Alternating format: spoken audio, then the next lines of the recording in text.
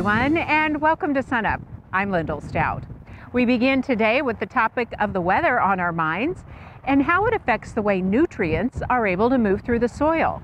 Sunup's Curtis Hare talks with Dr. Brian Arnall to get us up to speed. Well, sometimes you have expectations in your wheat field, but the weather can play a really important factor. And Brian, you have an example right here about that. Yeah, the McGruder plots give us some great opportunity to kind of look at things. And so I've been watching these plots for the last couple of weeks, just observing something that I thought was quite interesting. So I'm standing right in front of the manure plot. So this gets beef feedlot manure every 4 years. If you were to look at the where we put fertilizer nitrogen on, it's really green, really big. And so comparing those plots with the manure plot, knowing the history on this, I would say that we're in year 4, because usually the release on this is we get a good amount in year 1, we get some of the most nitrogen in year 2, year 3 we start drawing down. By year 4 we really see the deficiency. And so looking at the wheat right now, I'd say we're in year 4, when in reality the manure was applied in 2019, worked in, and so we've only had one crop taken off, which was a 45 bushel crop. And so by all rights, this wheat should look very much like the fertilized wheat where we have commercial fertilizer. So that's telling me a story on the nitrogen cycle. When we add something like manure, it's an organic source, meaning it's not all chemically available, and the biology has to work it down into a available source, plant available, the ammonium and the nitrate sources. And that takes time because you have different levels of organics that have to break down. We look at this and there's either one or two things have happened here. We've either had leaching, which we've had a lot of rainfall, or we have not had mineralization, meaning the breakdown of organic to mineral to the plant available. And I think we're looking at a combination of the two because we have been wet, but we've also been cool. So I really think we kind of slowed down that organic matter mineralization and are not seeing the typical release pattern that we see in March and early April when we really start that organic cycle up and roaring. We have, without question, nitrogen deficient wheat. The other aspect that we're seeing, and we have shallow rooted crop. We don't have a really big, deep rooting structure. A lot of that comes from our rainfall events that we've had all fall and spring. We've consistently maintained kind of a good surface soil moisture, and it makes the plants, I'm a soil scientist, so I'm gonna say it makes the plants lazy. The crop physiologists would get mad at me, but the plants don't really explore the roots. So now we have shallow roots, we have a lack of nitrogen because the rainfall would push the available nitrogen down. We're not mineralizing the organic form, and so we have this deficiency when by all rights we would expect nutrients. So, going forward, like into, year 2 or year 3, do you say it's a delay? Do you expect that maybe it can catch back up, or is that something that you're going to have to continue to manage, and add, more enriched strips or stuff like that? If this was in a production field and I came in early March seeing this response like this, I would have fertilized to try to bring it back up, try to compensate. The hopes are that we haven't lost it, because we haven't tested to see have we lost it or have we mineralized.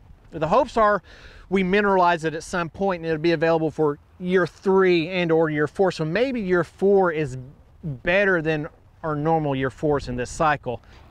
Brian, a lot of our viewers know that you are actually a professor here at Oklahoma State University with the Plant and Soil Sciences Department, and you actually have a new scholarship program that that's going to be taking place here pretty soon. Yeah, so we're really excited about it. It's a joint venture with the Plant and Soil Sciences Department, Entomology Department, and NEO A&M, the junior college up in Miami. And so we were able to put in, between Dr. Hoback and myself, put in for 2 different NIFA grants, which is a federal funded grant through USDA for the involvement of Native American students in STEM process, a STEM project. And so it's really great. We're looking for 9 students to start this coming fall. Applications are out, and what it will be is the students go through NEO A&M for 2 years. They're going to do summer internships. They're going to get to work in the brand new greenhouses that NEO has, and then they're going to transition to OSU. In 2 years at OSU, they'll be able to take part in research projects in plant and soil sciences and entomology. and they're going to graduate in 4 years with 3 degrees. They'll have Associates of Science from NEO, a Plant and Soil Sciences from OSU, and an entomology degree from OSU. So 3 degrees in 4 years. That's going to set them on a career path for over 25 career path options. This is like an awesome opportunity, but there is a deadline. There is a deadline. We have priority deadline for the application on May 1st. We want to be able to share the announcement with the students when they graduate high school. So priority deadline is May 1st. We will extend that if we need to after that point. Thanks, Brian. Dr. Brian Arnall, Soil Nutrient Specialist here at Oklahoma State University. And if you'd like some more information on the scholarship program Brian mentioned, go to sunup.okstate.edu.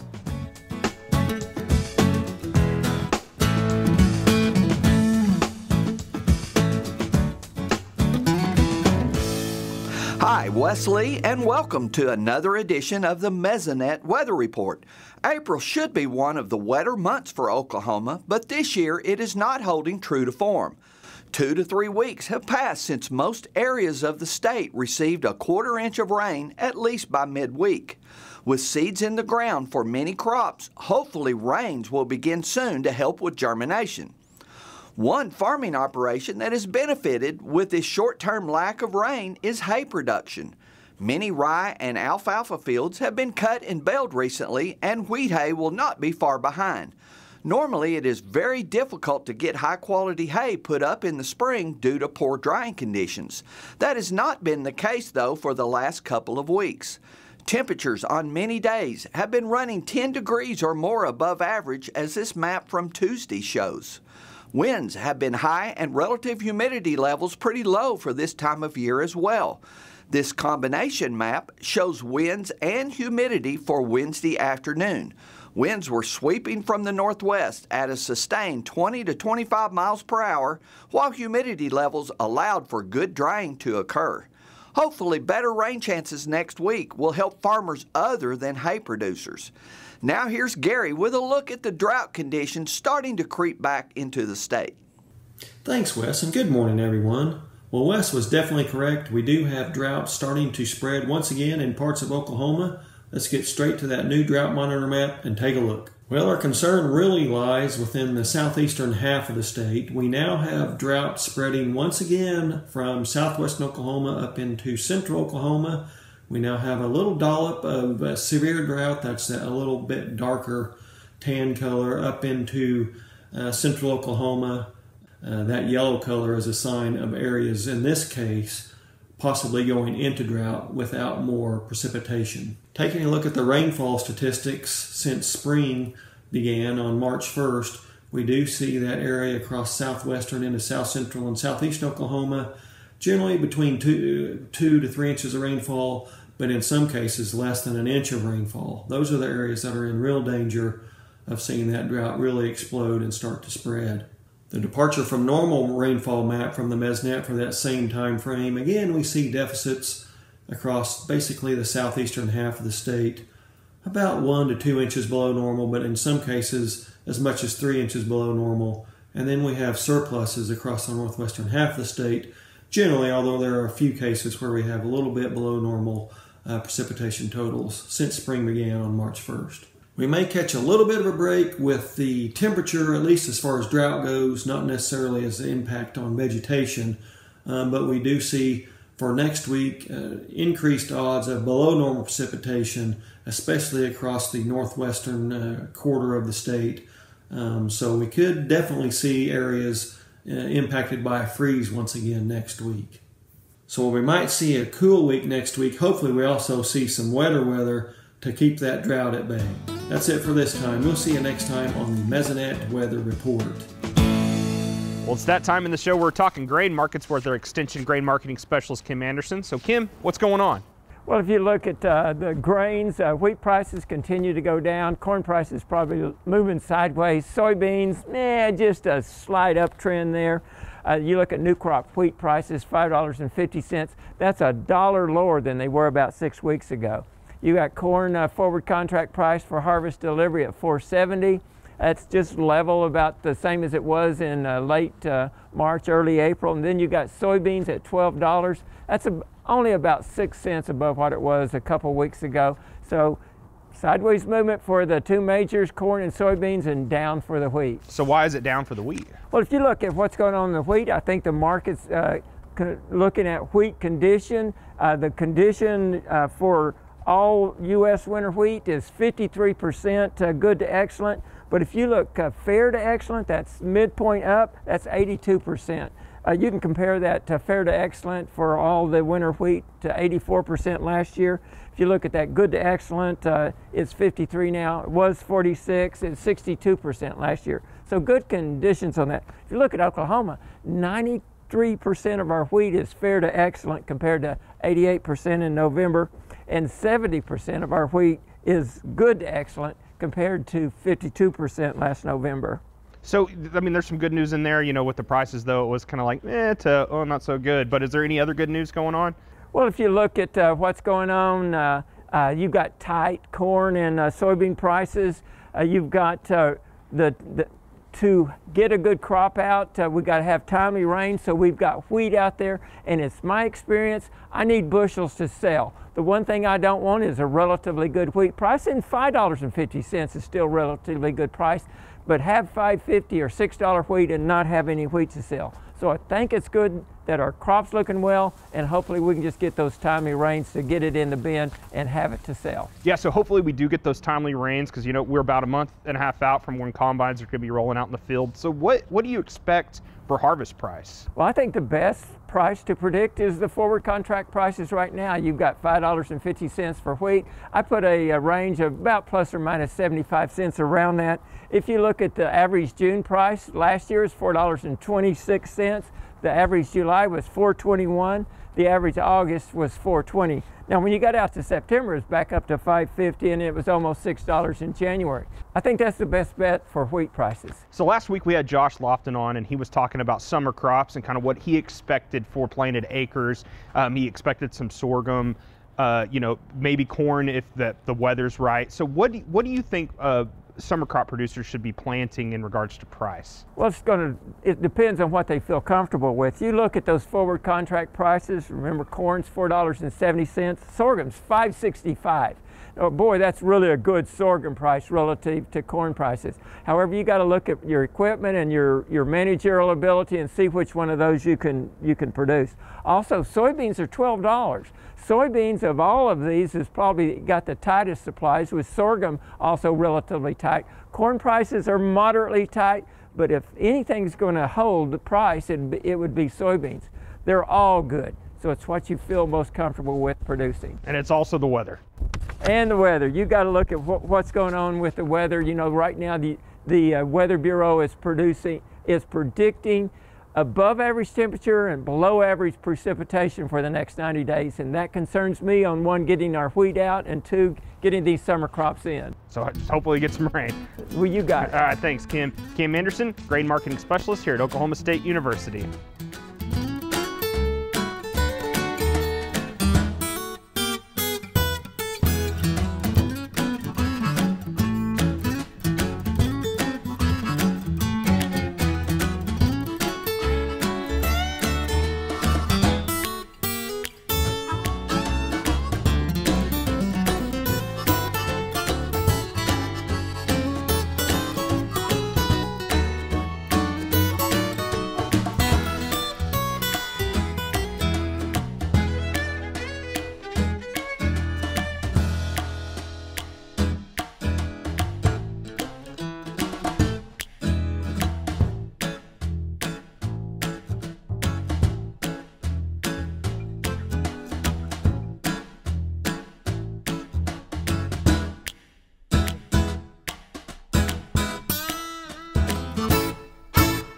So you've probably heard of the term carbon sequestration. Carbon sequestration is just the capture of atmospheric carbon dioxide in different plants, water bodies, and in the soil. Plants have the ability to sequester carbon through photosynthesis. So they're using carbon to do photosynthesis, and then they're emitting oxygen. Of the different plant types, trees can really sequester the greatest quantity of carbon. They do this because they're holding carbon in their trunks. They use carbon to grow their branches. Of course, their whole canopy with all their leaves all have carbon in them. And so because those plants plant parts are all above ground, that carbon is susceptible to different things like wildfire, disease, insect infestation, drought. All of those things can release carbon back into the atmosphere, especially wildfire. So some people think, well, maybe we can just sequester more carbon by planting more trees. Let's plant trees everywhere. Let's plant them in our grasslands and in our prairies. But that's really not a viable option. One of the reasons that that's not an option is that grasslands also store carbon. So grasslands store carbon in a little different way. Most of the carbon that they're storing is either in their roots or it's in the soil that surrounds their roots. And so this makes it a much more stable place for carbon to be stored. So when grasslands and prairies do burn, the carbon that's stored below ground is less likely to be lost back up into the atmosphere. So both of these plant types are really important for carbon storage for different reasons. But with the increase in wildfire frequency, maintaining our grasslands as grasslands is really, really important for the services that they're providing, in addition to their ability to sequester carbon. So if you'd like more information about managing grasslands and wildfire, visit the Sunup website. Well, it's mid-April, the wheat's coming up, and this is about the time we're starting to look at insects. So Tom, what's the insect pressure look like so far in Oklahoma? We're starting to see the presence of bird cherry-oat aphids, and they typically come on this time of the year. They're not in such high numbers everywhere that I'm that concerned about it, but it's always good for producers to watch for them because they can build up rapidly once we start getting into warmer temperatures. And then I've got some samples in like last week of some heads that had already emerged, and they were loaded with English grain aphids, which is kind of unusual for Oklahoma. They're usually in other places, but this might be a year where they're doing well. They typically get parasitized quite a bit, so we don't ever see them really build up in the heads, but the heads that I got samples of, they were loaded with them. So in regards to, scouting fields for both of those aphids, right now not a lot of heads are starting to come up quite yet, but for the other type of aphids, what's the, kind of scouting method that producers should look at? Well, for English grain aphid, you'd just be looking at heads. I'd take random heads. The only threshold I've been able to find was out of Kentucky. We don't really have a threshold here, but in Kentucky, they say if you find heads averaging about 25 English grain aphids per head, that they suggest treating. And like I said, we don't have a threshold here because we just don't encounter them that often, but that might be a guide to go by. If I was to rub my hand over wheat like that and it got sticky, you got too many aphids and you need to do something about it for sure. And we actually have some thresholds that are based upon the cost of control and how many aphids you have, but a lot of times they build up so quickly that that's what they'll say, man, I start having wheat that was sticky. And it's like, well, that's the honeydew that they're producing. There's a lot of aphids in your field if that's sticky like that. So as we go, forward, and the wheat starts to, progress and the heads start to come up, that's when producers are starting to be concerned with armyworms. What do you have any news on the armyworm front? Nothing right now. We'll see them start building up now, but they really they're usually a problem by after the wheat's headed up and the heads have emerged, and they'll start feeding on the awns and the head itself. And we have a threshold of about 4 to 5 per linear foot. If you see that many, that's probably a good idea to treat for them. But and we'll typically find them more in wheat that's like the farmer's done a really good job with fertilizer. The wheat's really healthy and doing well. That's the kind of wheat that they prefer. And they also prefer, if a wheat gets laid down at all from a wind, you'll a lot of times find a lot of armyworms in areas like that too. So, all right, thanks, Tom. Tom Royer, Extension Entomologist here with Oklahoma State University. And if you'd like some information on controlling aphids and armyworms in your field, go to sunup.okstate.edu.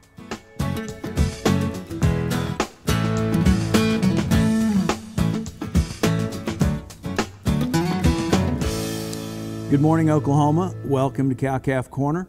Today we're going to discuss EPDs and modern genetic tools we could use when selecting for maternal performance. If we are selecting bulls to use as a rotational sire, meaning that we're going to select out of the daughters he sires to become herd replacements for us as cows, there's a certain amount of things we need to keep in mind. We're going to live with the effects of that bull in our herd for years to come if a cow stays in production for 8 or 10 years that he sires. So typically, we want reproductively efficient cows in beef production, which means a cow that manages to wean off a calf every 365 days.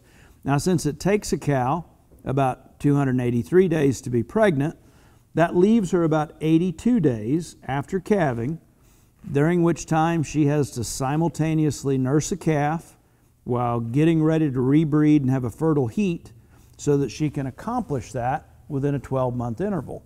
As we think about entire cow herds, we know that bigger cows tend to put more growth potential into a set of calves, and we know that higher milking cows tend to put more nutrition or have more nutrition available for the calf that they're raising. And so both those things contribute to higher weaning weights in a calf crop. Each of those also comes with a cost because bigger cows that give more milk are also the harder cows to get rebred whenever forages are limited. So literally, as we talk about selection for a cow herd, it is a balancing act. It is not typically the biggest or smallest cows. It isn't typically the heaviest milking or lowest milking cows. But literally, we are always trying to select for those things that give us a balance of mature cow weight and growth potential she puts in calves, her milk and mothering ability, or the nutrition she provides for calves, relative to the production environment that we need our cows to be reproductively efficient and productive in.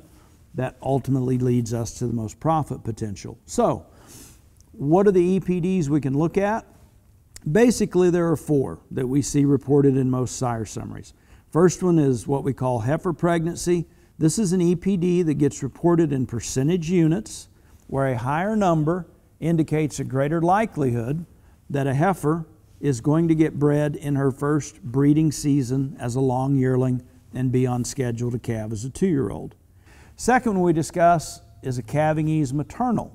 We refer to this one relative to a couple weeks ago that gets reported in percentage units, where a higher number indicates that a bull's daughters are more likely to calve unassisted when having that first calf.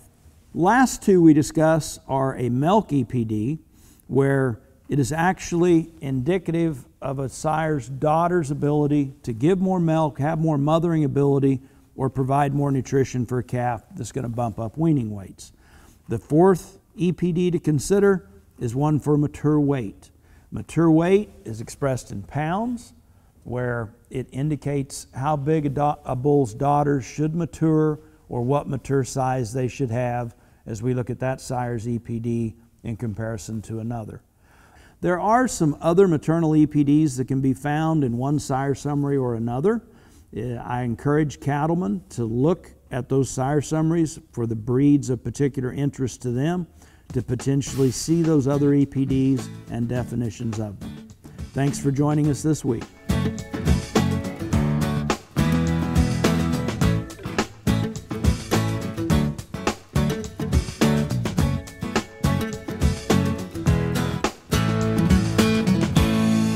Finally, today, perspective on the bottom line with an update on rental rates for crop and pasture lands. Well, you know, the land rental markets continue to be an important topic in the state, and that's primarily due to the fact that about 40% of the farmland is actually rented, is leased out. And so to address some of those informational needs, we conducted a leasing survey last fall with the assistance of NASS down in Oklahoma City, and we collected that data and compiled it and then released those results in 2 extension publications recently updated. Crop rentals have been pretty stable, you know, despite the fact that we've had a lot of volatility in those commodity markets over the last several growing seasons. I think that's been mitigated by the fact that, you know, we've had some pretty good crop growing seasons and crop production. So, you know, really going forward, I think the big question is whether we can sustain these current price levels in the grain markets. And if we can, I think that will lend a lot of support to those crop rentals going forward. We noticed some stability also in the native grass pastures and rangeland around the state. Now on the improved forages and those pasture rentals, we did observe some declines, several dollars per acre, fescue grass and Bermuda grass. And I think that's pretty reminiscent of some tightness in those operating profits in the cow-calf sector. And if we can rebound from the lows in the cattle markets that we experienced last year, if we can do that, and the hope is that we can, I think that will lend a lot of support to those pasture rentals going forward. And we've updated those publications based on that leasing survey and those results. And I think it's a good place to start for those landlords and tenants to get their discussions and negotiations started, you know, across the table. Hopefully by the end of the day, they can end up with something that's satisfactory and agreeable to both parties.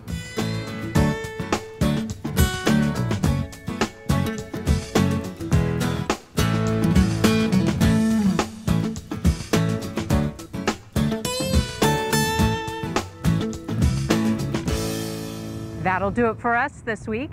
A reminder, you can find us anytime on our website, sunup.okstate.edu, and also follow us on YouTube and social media. I'm Lyndall Stout. Have a great week, everyone, and remember, Oklahoma agriculture starts at sunup.